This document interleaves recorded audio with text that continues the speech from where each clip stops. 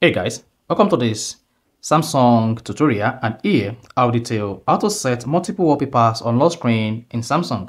So if you have a Samsung Galaxy phone and you want to set multiple wallpaper on your Samsung phone lock screen, then this video is going to walk you through how to do this step by step. So if you're done with this video, you found this often informative, please don't forget to like and subscribe.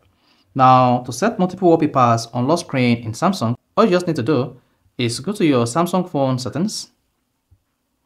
On the settings page, scroll down and click on wallpapers and style. So click wallpaper and style. On the wallpaper and style page, you want to click on change wallpaper, or you can edit existing wallpaper by clicking on lock screen. Since you want to set multiple wallpaper as your lock screen wallpaper, go ahead and click on wallpaper. And then once you selected wallpaper, click on wallpaper here, or better still, set a new wallpaper by clicking on change wallpaper. Once you selected change wallpaper, you'll be prompted to set your wallpaper. You can just go ahead and go to your gallery and then select the picture you want to use as your wallpaper gallery. But for the sake of this video, I'm going to use an existing wallpaper on your Samsung Galaxy phone or on my Samsung Galaxy phone. Just click on lock screen. Then this is going to open your existing lock screen. Come here and click on wallpapers. Select that. Then go to gallery. Select these photos like this. You can select a bunch of them. Just select as many as you want. Mark here, you can select a maximum of 15 photos. So select them, and once you've selected them, go ahead and click on the done button at top right. Done.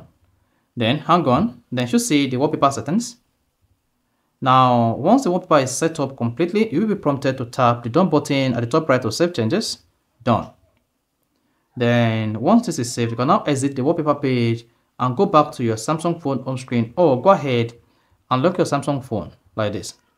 Then once you lock your Samsung phone, then you should see your wallpaper. So in some cases, you may need to tap the wallpaper to change it. So each time I lock my Samsung phone, the wallpaper change on the lock screen. So that is basically how to set multiple wallpapers on lock screen in Samsung. So if you found this helpful and informative, please don't forget to like and subscribe.